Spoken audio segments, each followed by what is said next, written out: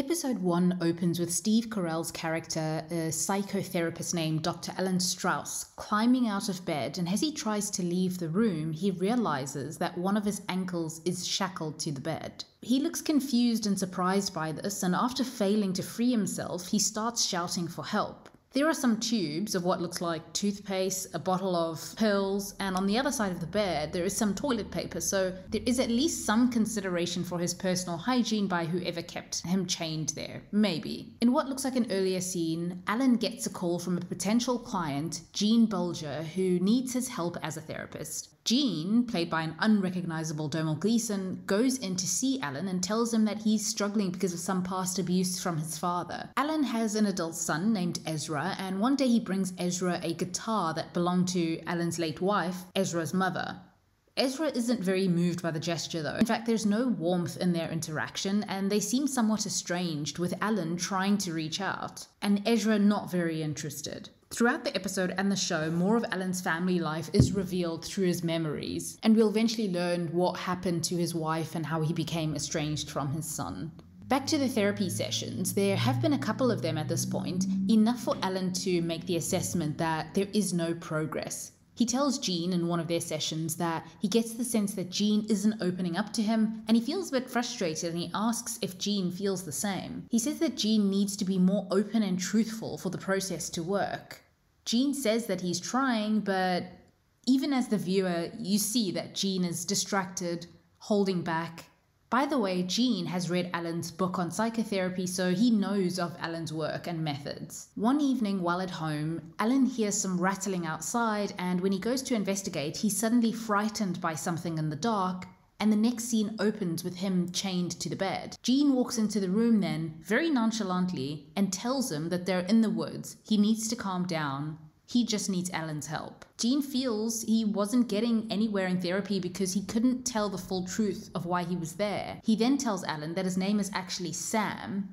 Sam is very calm at this point, not psychopathically calm, but just somewhat very reasonable and normal given the very bizarre circumstances. Sam also acknowledges that what he's doing is wrong, but he doesn't feel he has much choice. He then confesses his real problem to Alan, that he has a compulsion to kill people. He's acted on those compulsions more than once or twice, and he wants to stop, but he can't. In episode 2, Sam is trying to get Alan to eat, telling him that the silent treatment isn't very sophisticated for a therapist.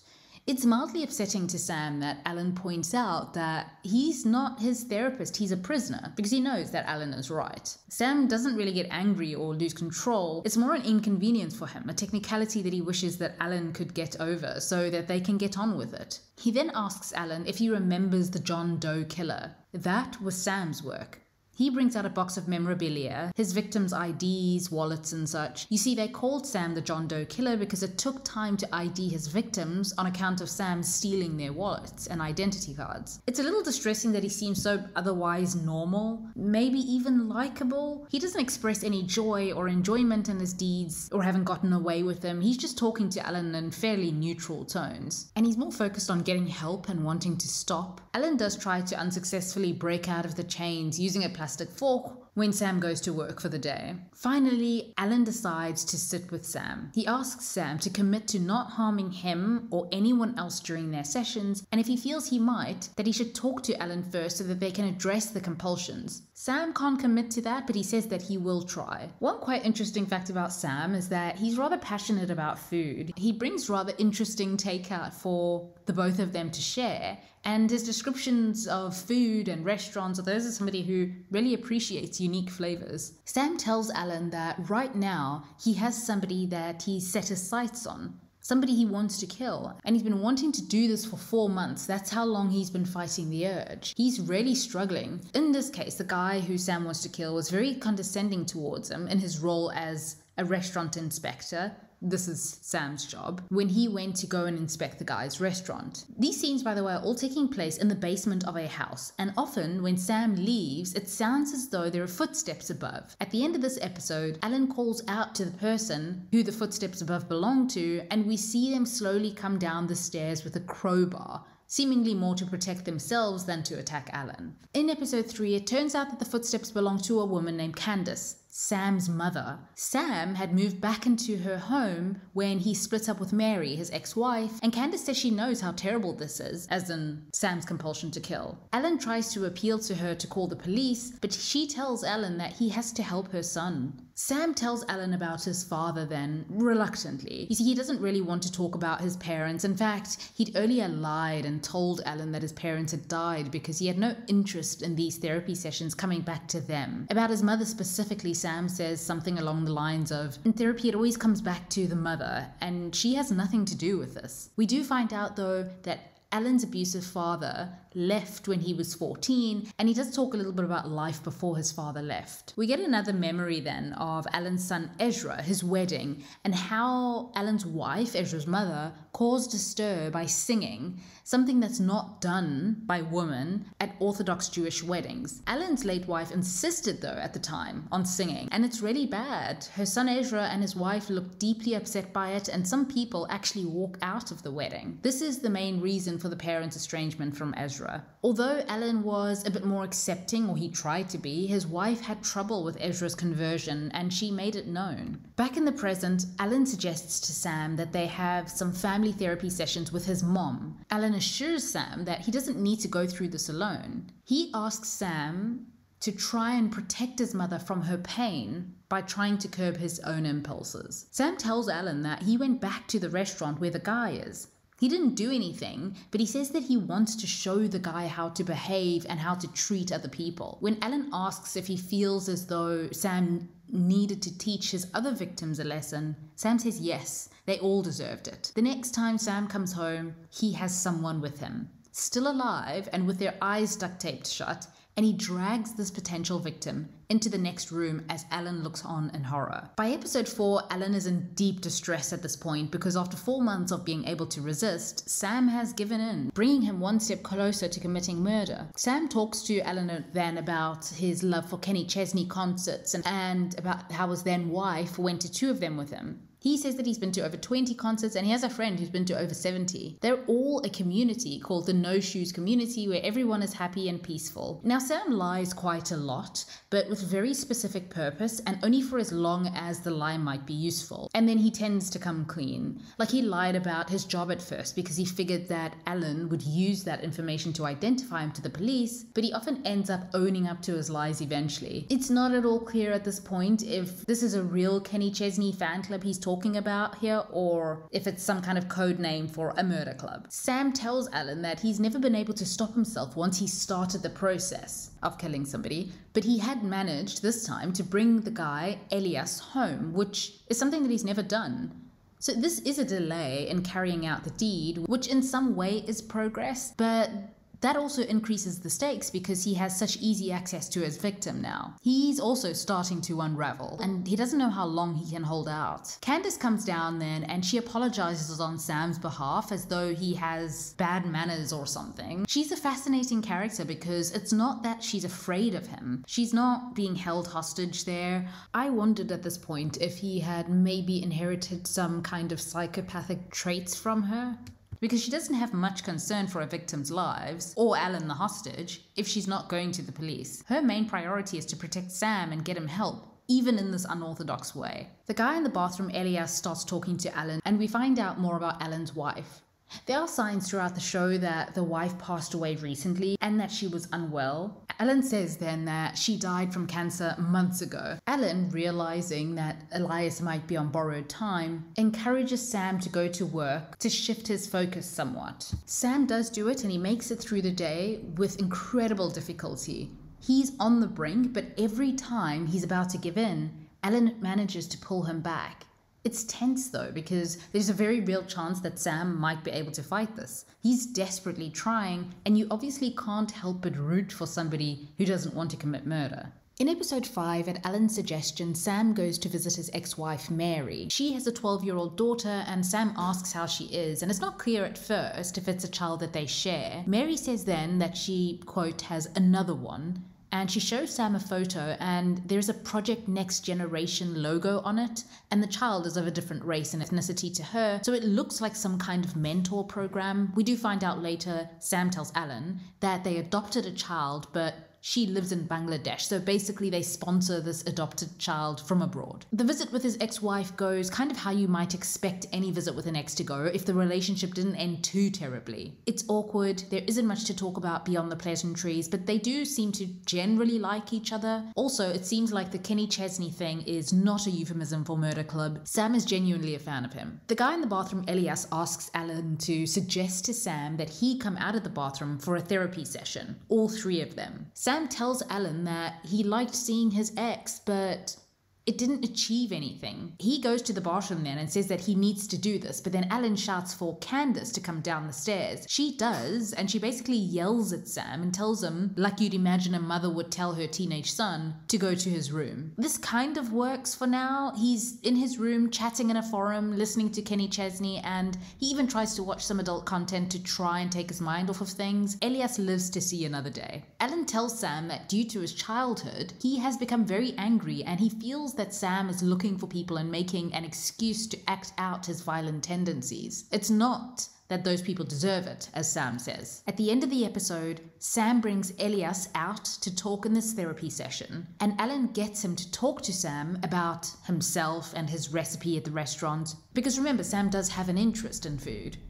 Just then, Sam can't take it anymore, and he goes over to strangle Elias. Alan is screaming at him to stop, and he's also screaming for Candace to come down, but she's in bed, terrified of coming down. In the end, we see Sam finally taking a breath after it's done. After 4 months, there seems to be some kind of relief.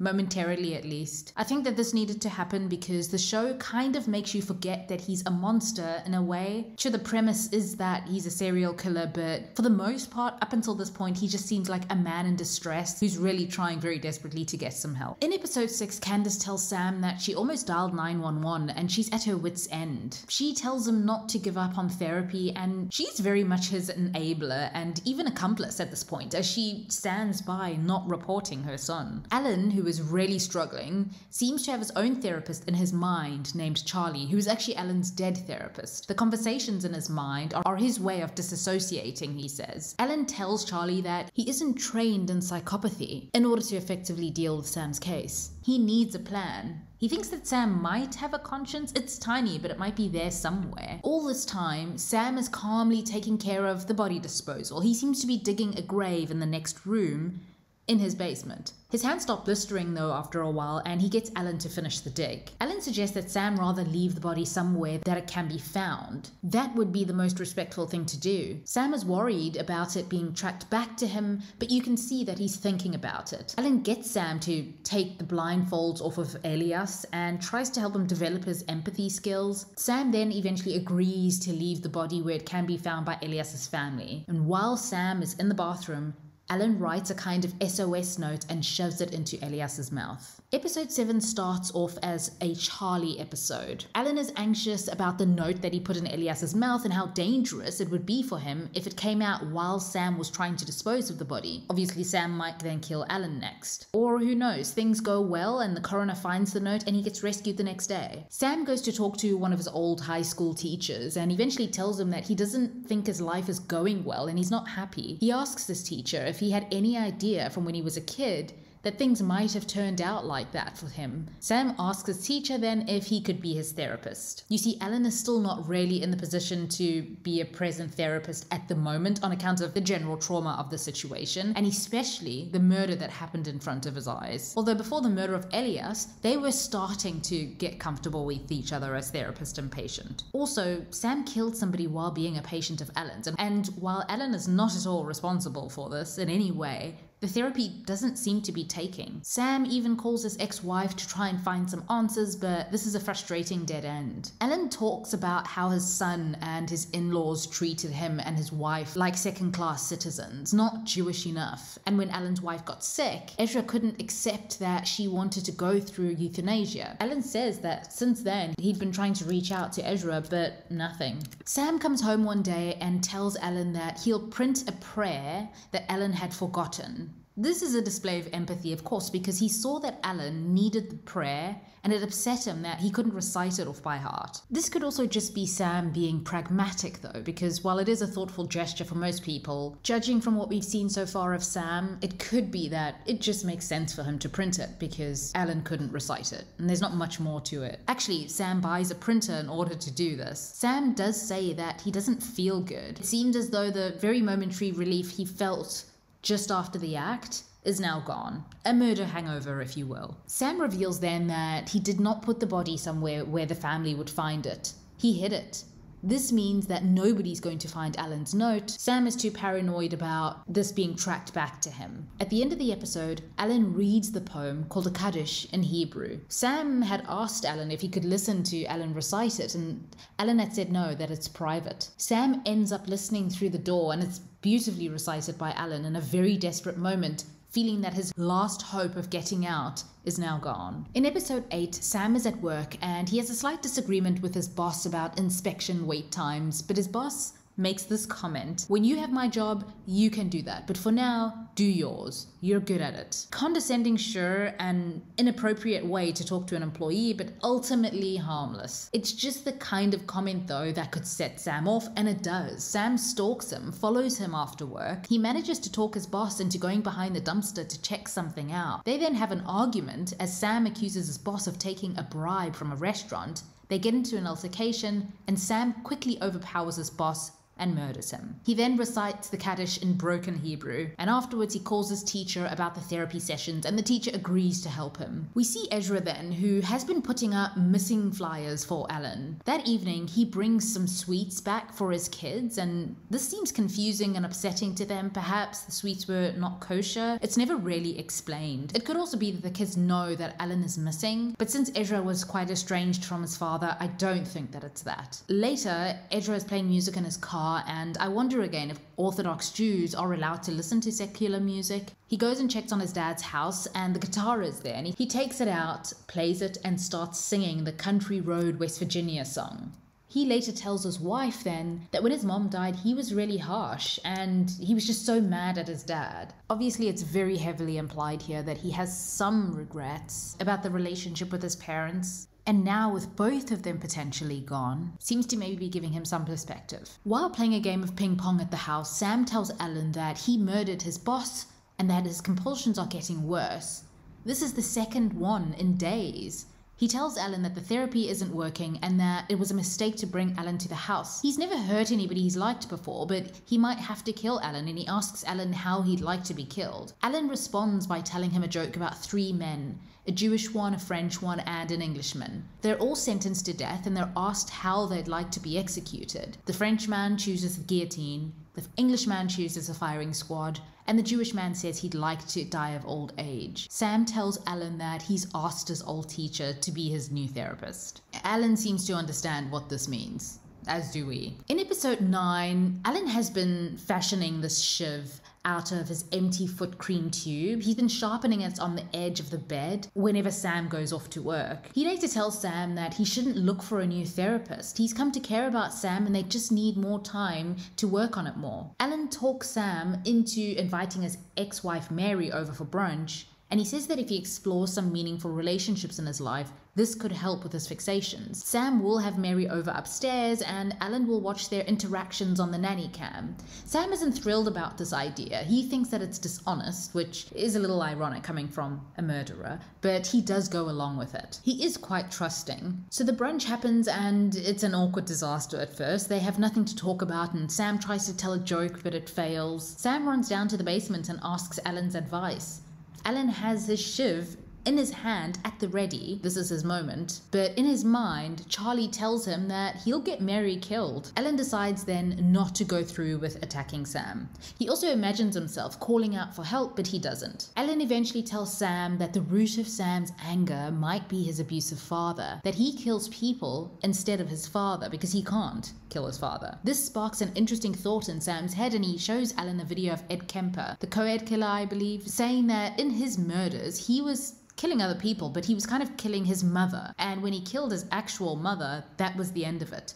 Then Sam decides that that's what he needs to do. He needs to kill his father. Alan tries to stop him, but Sam already has his coat on and he's out of the door. Alan calls Candace down in a panic. He tells her that Sam has gone off to kill his father and that he thinks it would help cure him. Candace literally asks in that moment, would it? And it was pretty funny given how serious the situation is. She makes it clear that she doesn't really care what happens to Sam's father, but Alan is still trying to appeal to her. Candace tells Alan that she's been in this position many times and there's nothing that they can do about it. The best thing, she says, is to have a beer and relax. She tells Alan that she's not a monster. She's sad about the life that Sam lives. She makes up stories in her head about the families of the people who lost somebody because of Sam. Alan asks about calling the police, but she says she cannot. Sam, meanwhile, is at his father's house. The dad makes them a sandwich and they're sitting at the table, and Sam asks why his dad hit him as a kid. His dad says he didn't know, but he felt bad at the time. Then his dad tells him that he just wasn't like other kids. He wouldn't listen, he had no friends, and he goes, "Anyway, I'm sorry," as he tucks into his sandwich, very nonchalantly. Then Sam strangles his father to almost the point of death. He stops then and says that his therapist said not to kill him. He tells Alan later that he didn't want to do it. The hatred ended up making him not want to. Alan tells him that this is a major breakthrough. He stopped himself. Sam is anxious but pleased. I believe this is the first time he genuinely laughs or smiles, and it's clear that Alan's positive reinforcement really matters to him and that he's proud that he managed to do it, even though he is still cautious. Alan tells Sam then that it's time to let him go. He needs to get back to his own son. He tells Sam that as a therapist he has a legal obligation to keep his confidence. He can't report his past crimes. And then, oh no, Sam pretty much ignores him and tells him that therapy takes years, and so he'll get Alan a TV and a couch to make him more comfortable. It looks like Alan is going to be there a while. Alan tells Sam that he has something to say. He can't treat Sam anymore. He says that Sam needs to be physically stopped from carrying out his crimes. That way he can focus on really healing. He needs to turn himself in. Alan says that it's time. Alan refuses. He won't live down there as a pet. So Sam has a choice. Either let Alan go or solve things another way. Sam says that both options are bad. He does not want to choose. But he does drive down to the police station and he sits in his car across the road. Candace tells Alan that she knows that he wants to go home, but Sam just isn't ready. He tells her that when Sam was young, even though she, his mother, didn't know what to do and none of it was her fault, she didn't protect Sam from his father. Then, in a moment, Alan has Candace hostage with his shiv to her neck. He wants Sam to call the police. Sam calls Alan's bluff. Of course, he doesn't believe that Alan has it in him to harm his mother. We see the shiv start to puncture Candace's neck, and then we don't know what happens because we shift to a scene where Alan is having a happy dinner and an evening of singing with his son's family. Then in the present, we see that Sam has his hands around Alan's neck as his mom begs him to stop. Obviously, Sam overpowered Alan. Sam then unshackles Alan and puts him in the shallow grave that was made for Elias. He then sits and reads a note that Alan had written earlier. You see, the moment that Alan decided to tell Sam that he wouldn't treat him anymore, he knew his fate. Sam types a letter telling Alan's children, Shoshana and Ezra, that their father is dead, and because bodies are an important part of, in this case, Jewish funerals, he writes in the letter where he left the body, and he includes the letter that Alan himself wrote to his children. The letter expresses his love for them, how much they mean to him, and he tells them that he never suffered and for them not to remember their conflicts. Meanwhile, Sam has Alan's voice in his head now, and he sees him still. He pledges then never to hurt anyone again, even though the voice in his head, which is Alan's voice, tells him that he can't help himself. He will do it again. He decides then to chain himself to the bed the way Alan was chained, and he gives his mother the key. At the end of the episode, we see Ezra checking in with a therapist. He says that he's worried for his kids, his wife, his sister, and it's been difficult for him too, but he's okay. Just as Ezra is about to tell the therapist more about himself, the credits roll, and that is the end of the episode and the end of the show. Now, I was left with so many questions, but the ending was such a satisfying one to me. Not that I think that they could have really ended it in any other way. I don't think Sam really cared about the people that he killed. Obviously, he felt they deserved it. He cared about himself, which is why he never turned himself in and was never going to. Sure, he desperately wanted to stop, but not enough to inconvenience himself, plus his future victims would have been a difficult but ultimately acceptable consequence of his compulsions to him and his enabling mother. And another thing, During the first half of the show, I kept trying to see whether Sam displayed any signs of genuine empathy, but I eventually just figured that he just responds to situations in the most expedient way. And sometimes that aligns with an empathetic approach. I also thought it was so consistent with Sam's character that in the end, he knew that it was important to Alan that Sam's victims deserved to have the bodies of their loved ones, but Sam himself didn't really care about that. I did kind of want this to mean something about Sam's possible rehabilitation or his closeness with Alan. But ultimately, if there were any way that this would be traced back to him, I don't think that he would have done it. It mattered to Sam to do right by Alan, even given the circumstances. And he did try to throughout their interactions, but it always had to be on his terms. I would highly recommend the show. Domhnall Gleeson is excellent always, and I really enjoy Steve Carell in dramatic roles. And yeah, if you've seen it, feel free to share your thoughts, and thank you for watching.